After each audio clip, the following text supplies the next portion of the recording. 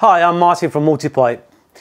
Now here at Multipipe we really like you to do a bespoke design for your underfloor heating system. And to allow us to do that, there's some real simple information that we need. First and foremost, a scaled set of drawings is critical for allowing us to get the correct dimensions for the rooms and to work from. But adding to those scaled set of drawings, some simple information is what's required. Floor construction will determine how the best way is to install those underfloor heating pipes within the floor. Heat source. Now there are varying heat sources, and underfloor heating will work with all traditional heat sources, gas and oil, but modern technologies like heat pumps work really well with underfloor heating. And if you are working with a heat source like an air source or a ground source heat pump, it's important that we know what the flow temperature is leaving that particular unit.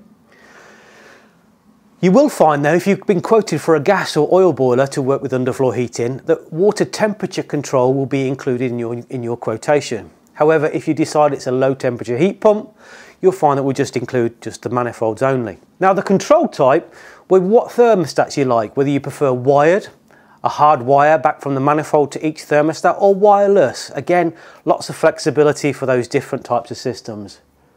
But the point I want to talk about a lot today is manifold location. Now the manifold is where all the underfloor heating circuits return back to.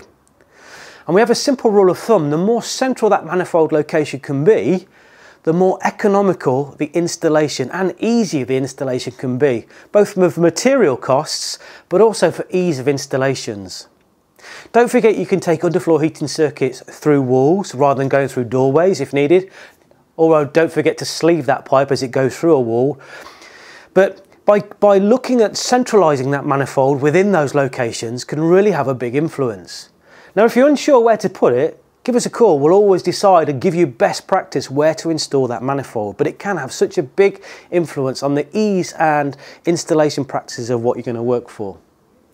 Finally, we've mentioned this on previous videos, if you've got the heat losses, great, please send this to us. And also floor coverings. Again, different floor coverings react differently and have a big influence on the performance of your underfloor heating.